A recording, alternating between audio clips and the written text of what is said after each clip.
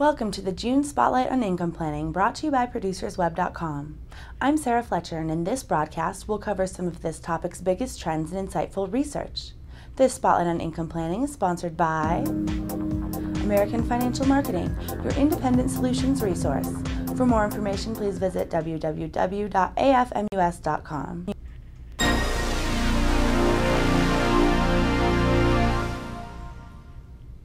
The Hennessee Hedge Fund Index in May declined 2.99%.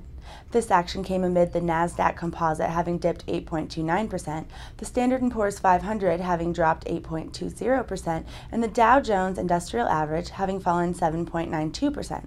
Meanwhile, the Barclays Aggregate Bond Index rose 0.84% due to a rise in U.S. Treasuries, according to reports.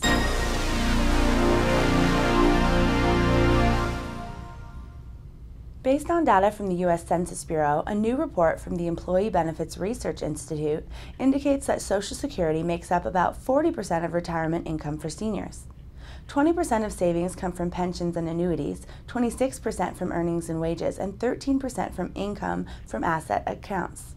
In terms of just women, 48% rely on Social Security, compared with 34% of men, while 22% of men prefer to use pensions and annuities, compared with 17% of women.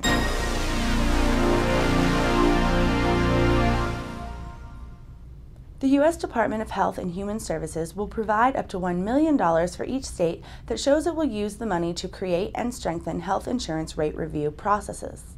Officials will be distributing $51 million in health insurance premium review grants provided by the Affordable Care Act, the legislative package that includes the Patient Protection and Affordable Care Act and the Health Care and Education Reconciliation Act.